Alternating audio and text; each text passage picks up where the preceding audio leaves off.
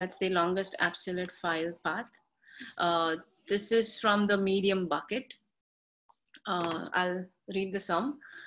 Suppose we abstract a file system by a string in the following manner. There's a string which the dir/n/t subdirectory 1/n/t subdirectory 2/n/t file.ext. Basically, you have a directory. Under that, you have two subdirectories, subdirectory 1 and subdirectory 2. And under subdirectory 2, you have file.ext. Okay. So what they want is to find the length of that absolute path. We are interested in finding the longest number of characters, absolute path to a file within a file system. For in the second, so they have another second example as well, where they have directory, then parent directory, then they have two subdirectories, subdirectory 1 and subdirectory 2. Under subdirectory 1, they have a file, file1.ext, and another subdirectory. Under subdirectory 2, they have another subdirectory 2, and under that you have a file2.extension.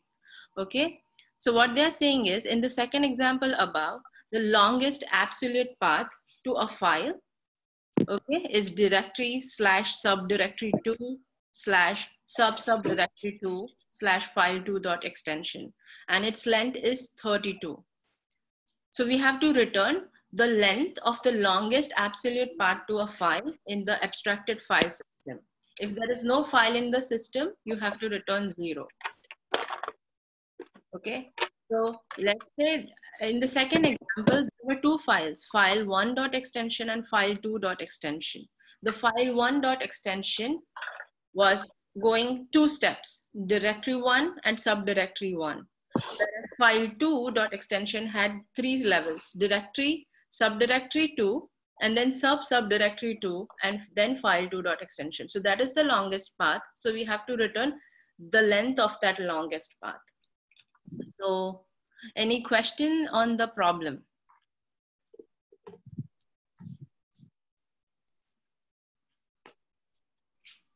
I will take that as no question. Has anyone solved this? Any approaches? I tried one approach, but I had one problem with that, but I'll still discuss what I tried. Okay. So what I did was, like, I kept track of a level variable, right? Which is the directory level that which initialized with 0. So what I did was, after finding, like, after like every /n, like I am keeping a stack of what current folders that I'm gone into. So let's say at first I'll just push dir. Okay. Then after the first /n, I'll increase. If I see, like, I know because of the format of the string, like the path goes like, it goes like, first you go down, it's a traversal kind of a thing, so you go bottom. So after this, I find the level which increases. So let's take the first example. So I see /t, so I push the subdir1 into the stack. Okay, now my level is 1. Okay, so if I want to go deeper, so I'll need to see that there should be, like, it should be in the second level. If there is a file in the second level, there would be 2/t's. But so in the next part of the string, I see only 1/t. So I pop that out because I haven't reached to an end terminal condition, which is like having a file named, having a string which contains a dot ext part. So I'll pop that out, and then I'll push subdir2. Okay. And then when after that, I'll see that the level is correct. So now my level should be 2, and I see 2/t's in it. Okay. And then after that, if I find a terminal condition, I'll keep popping this, whatever is in my stack, and I'll calculate I'll keep on summing the count of the length, whatever the length is, and I'll store it as a max. Okay. And if there is still string beyond that, I'll be at that level from where I need to push the child of the next directory. So that's what I tried. One problem that I was facing is if I was having like two files at the same level, so I was popping like for the same file and calculating the length. And the second file was also in that directory only, but it might have a longer name. So that was the edge case that I was failing at. But this was the approach, like if the all the files are in distinct levels, then I'll be able to find whatever the longest path is. Yeah. Yeah, I think that sounds correct.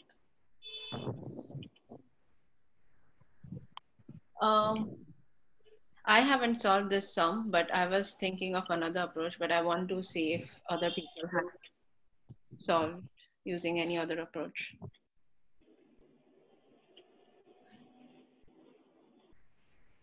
Anyone else who has solved this problem using other approaches?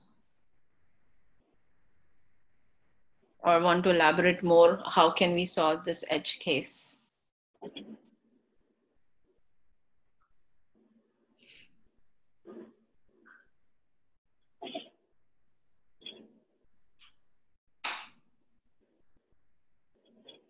No one? Okay, the way I was thinking was actually calculating the absolute path every time. This is a naive approach because tag didn't come to my mind immediately. So what I was doing was actually calculating the absolute path for each file, okay, and then comparing the lengths. That was my idea. I started solving, but I was getting stuck at multiple places. But that was my approach for this problem. But I did see a lot of people using stack in Discuss. Um, Anyone else who has solved this problem?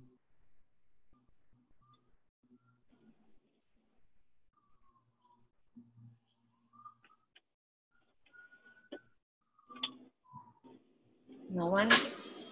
So a stack definitely makes sense because of, the any file like which has .txt, it needs to know like the length till its parent for sure, and you can store that mm, in your stack when you are working on that any particular file. So approach wise, I think it looks good to me.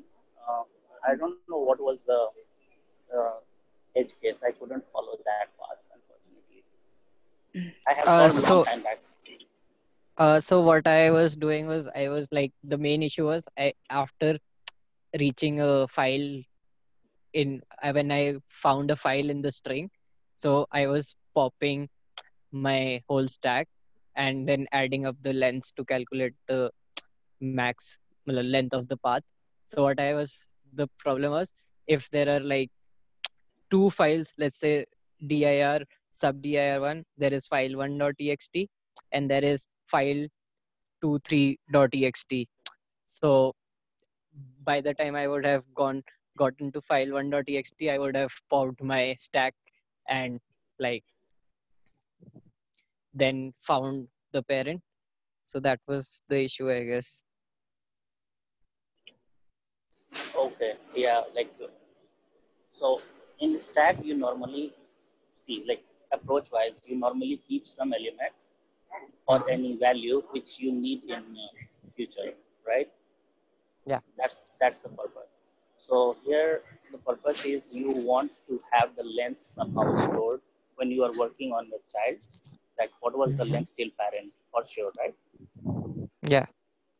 And also level wise approach is pretty good because there could be many levels. So Yeah.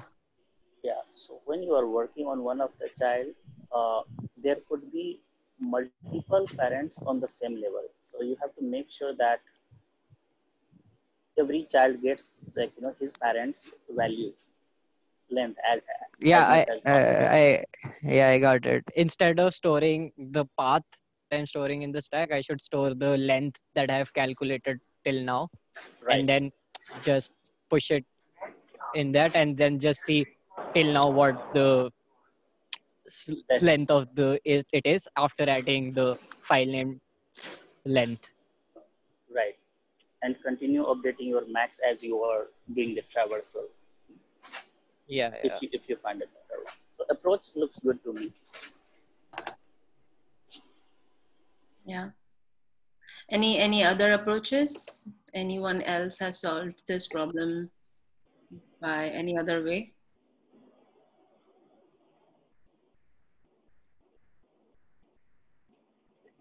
Okay, I guess no response. I'll take this is our approach. What will be the time complexity of the solution that you recommended?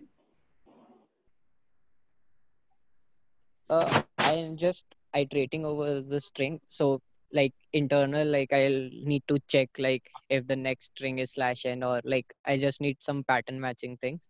Yeah, right. Like that's the only time complexity, but it's O of n only. If Yeah, I find a backslash, then I check the next character if it's a slash, and a lot of switch cases there, but it's a single. I'm just going through all characters once only. yeah. Okay, that makes sense. And since you are and the O of space complexity would be O of n, like it could be continuously directories, subdirectory, and like not O of n. It's like the here n would be the number of levels which is rooted. The file is rooted in. okay. So you could keep pushing those directories into the stack, subdirectories.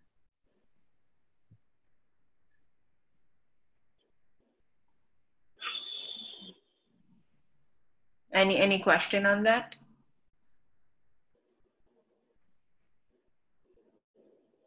Now I guess I'll move to the next problem.